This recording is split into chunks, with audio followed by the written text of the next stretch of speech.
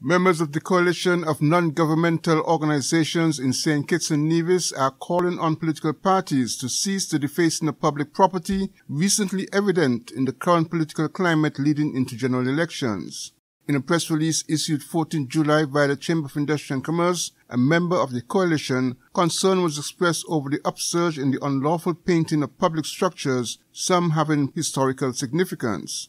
The release states in part, quote, "We implore the leaders of each political party in St. Kitts and Nevis who have openly and proudly executed the code of conduct for the political process to publicly and privately denounce such behaviors and discourage your supporters from taking such childish and vandalistic actions. Paint applied by political party activists in public areas and on historical structures should be removed immediately," end quote.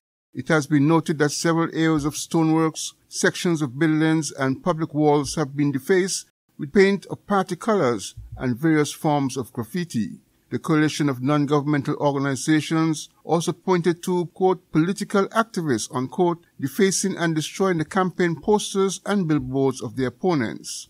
In the interest of peace, maturity, decency, democracy, and fairness, the release states, the coalition wants election officials and persons in authority to ensure the general elections that the electoral laws and regulations are fully observed and not circumvented.